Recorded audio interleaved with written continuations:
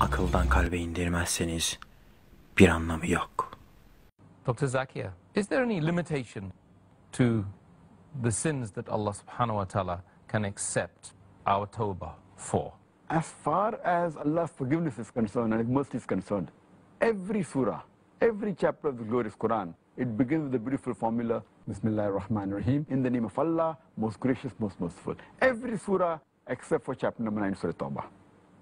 And Allah subhanahu wa ta'ala says in the Quran, in Surah Zumar, chapter number 39, verse number 53, that, O my servants who have transgressed against their souls, despair not the mercy of Allah subhanahu wa ta'ala.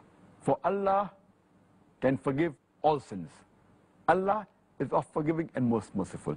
Here Allah says that whatever your sin may be, Allah subhanahu wa ta'ala, He can forgive any of your sins as long as you repent. If you repent the right way and if you ask forgiveness, Allah will inshallah forgive you. And our beloved Prophet ﷺ said, it's mentioned in Sahih Hadith of Ibn Majah, Hadith number 4251, the beloved Prophet said that every son of Adam, he commits sin. And the best is the person who repents. If you commit sin, no problem, but if you repent, then you're the best person. Repentance is very important.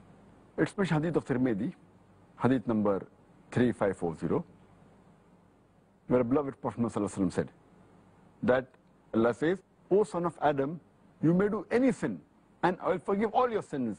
Even if your sins reach to the clouds in the sky, I will forgive them. You ask me for mercy, and I will forgive you.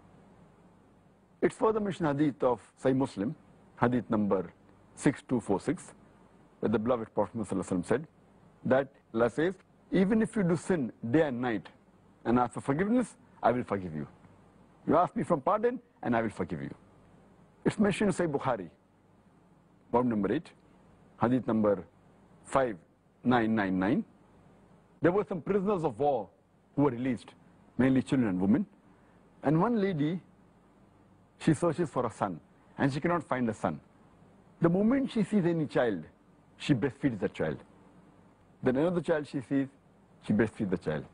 Finally, she finds her own child. So the Prophet asked the Sahabas that when this woman finds her son, even if he has done a sin, then will she throw the son in the fire? They said no. Allah subhanahu wa ta'ala loves His servants, even if they commit sin, more than the lady loves the child. So based on this, we realize Allah subhanahu wa ta'ala is willing to forgive any of your sin as long as you repent. And just a last quotation, Allah says in the Quran, and in Surah Nisa, chapter number 4, verse number 48, that if Allah subhanahu wa ta'ala pleases, He can forgive any sin. But the sin of shirk, He'll never forgive.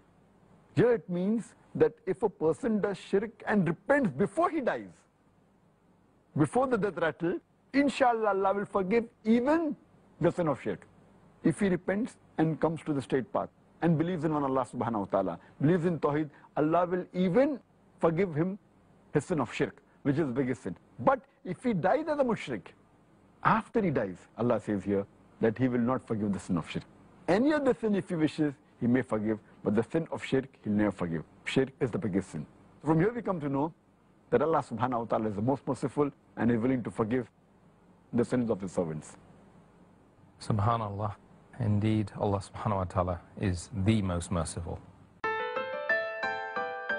İslami tebliğ bildiğiniz üzere her Müslümanın görevidir. Görevinizi bu videoyu beğenip paylaşarak yerine getirebilirsiniz.